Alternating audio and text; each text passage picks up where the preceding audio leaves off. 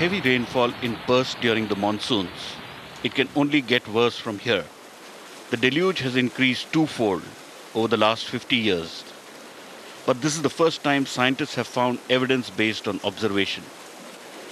Global warming is beginning to affect the very nature of monsoons. A team of Indian scientists led by Dr. B.N. Goswami of the Indian Institute of Tropical Meteorology, Pune, and the Indian Institute of Science, Bangalore, report the startling finding in the latest issue of the prestigious American journal Science. The team analyzed rainfall data of the last 50 years from over 1,800 weather stations spread across central India. Between the years 1951 and 2000, the temperature rose by half a degree. Since 1951, instances of very heavy rains every year have gone up from 8 to 18, and the spells of moderate rain are at the same time going down.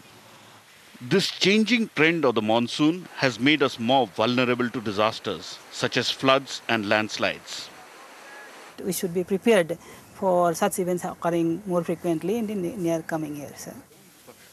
So far, attempts to link any change in the monsoon pattern to rising temperatures had failed.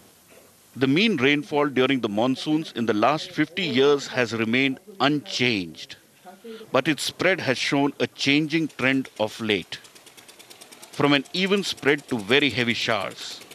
This is bad news both for farmers and the common man.